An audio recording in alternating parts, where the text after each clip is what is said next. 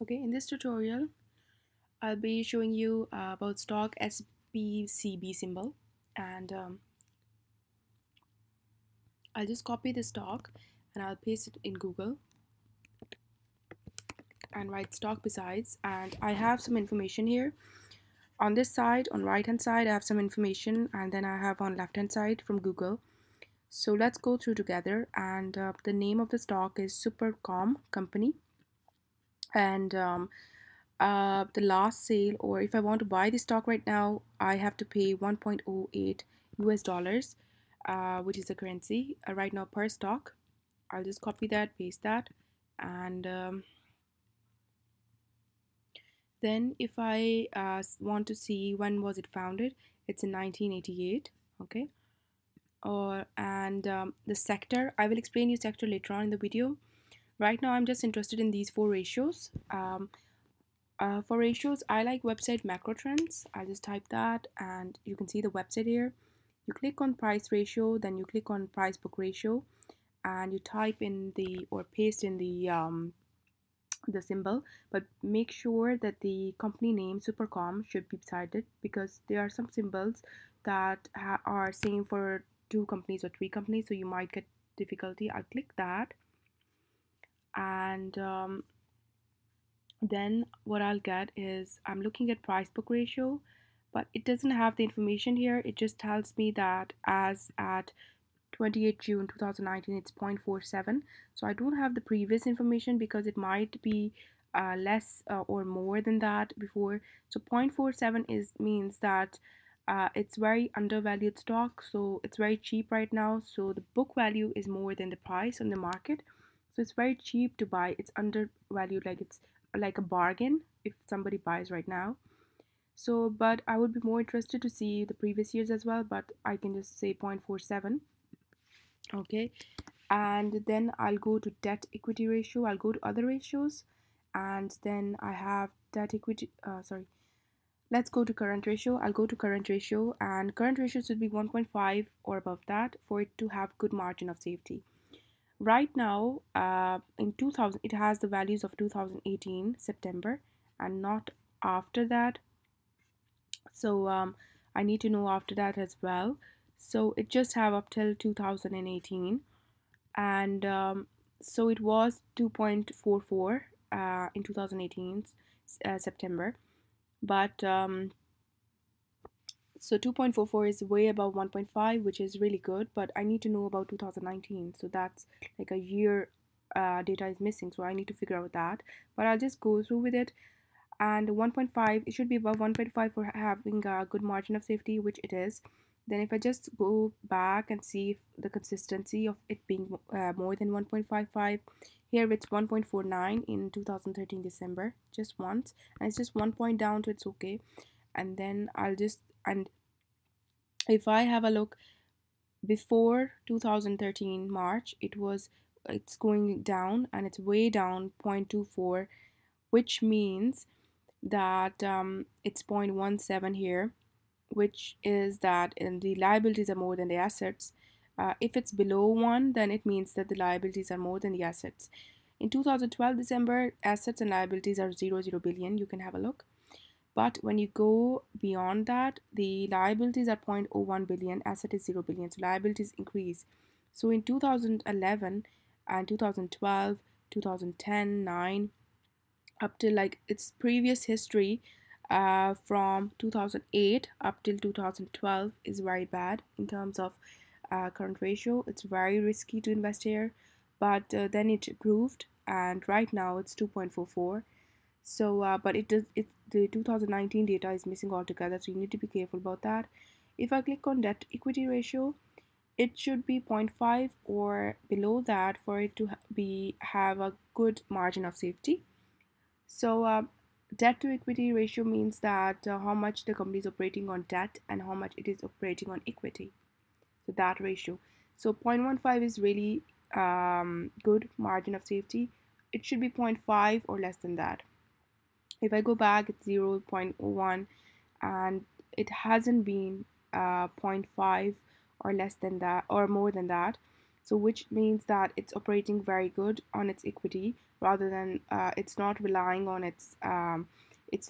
really relying on its debt, long-term debt, which is really good.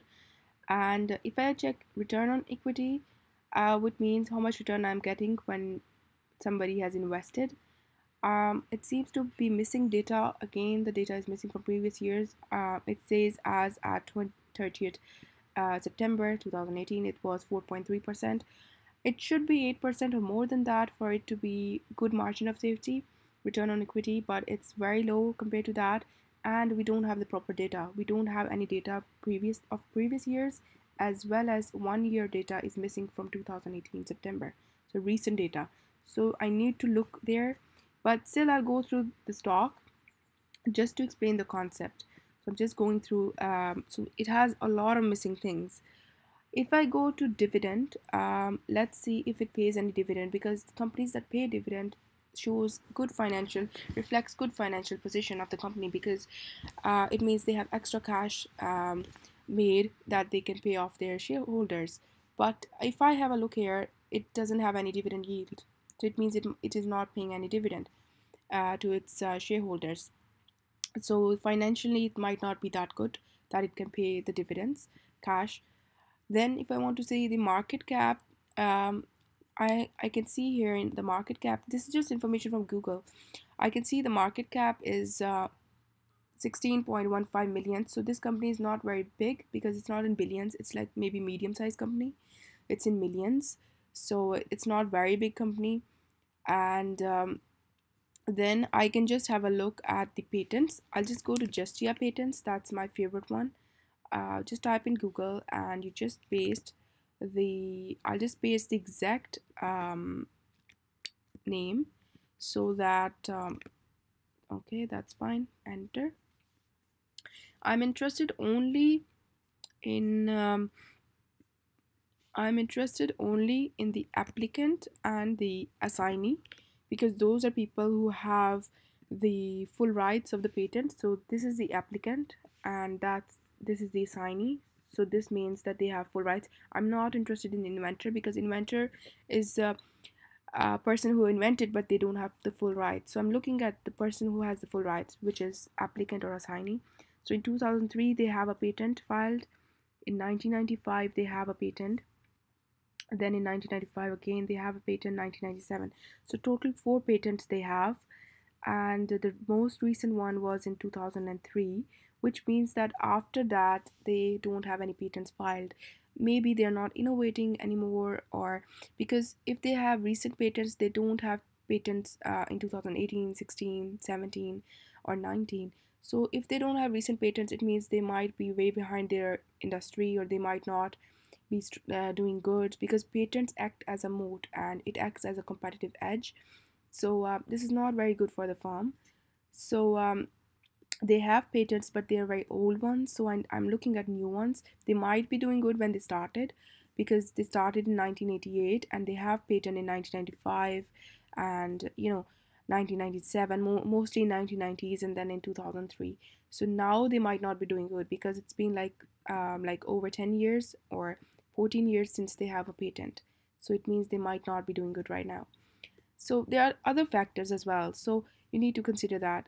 And let's look at the salary of the executives, which is very important of the firm. I use Yahoo Finance for that. I'll click that. I click on the search bar and I'll get that SPCBS. I go to profile, and so I was talking about the sector. You can just have a look from Yahoo Finance. The sector is industrials. I need to change that. Industrials, and it's security and protection services industry. Full-time employees, you can have a look. So it's not very big firm. It's like 215 full-time employees. And you can see the key executives here, the names. You can search them in LinkedIn or whatever, and you can see the pays listed. So this is very good that they have shown pays of every executive, because this gives transparency and it builds trust. That's very important as well, and that's really good. And then I'll just go to Indeed. I'll just go type here. I'll just search this and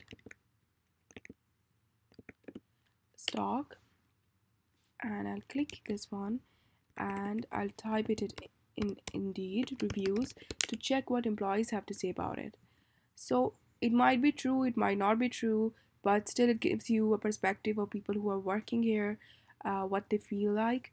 So it's 3.5 stars, which is not very bad. It's like average, and it's not very bad.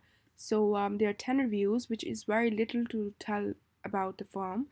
Um, and so that's not very bad. And if I just go to Glassdoor and I just type in reviews and I just click that, and I can see that there are just two reviews, so I don't know what to say about that. It's not a lot, so it's like 3.8, which is very good. So 3.8, it is very good reviews, but the reviews are only two, so you need to be careful about that as well. And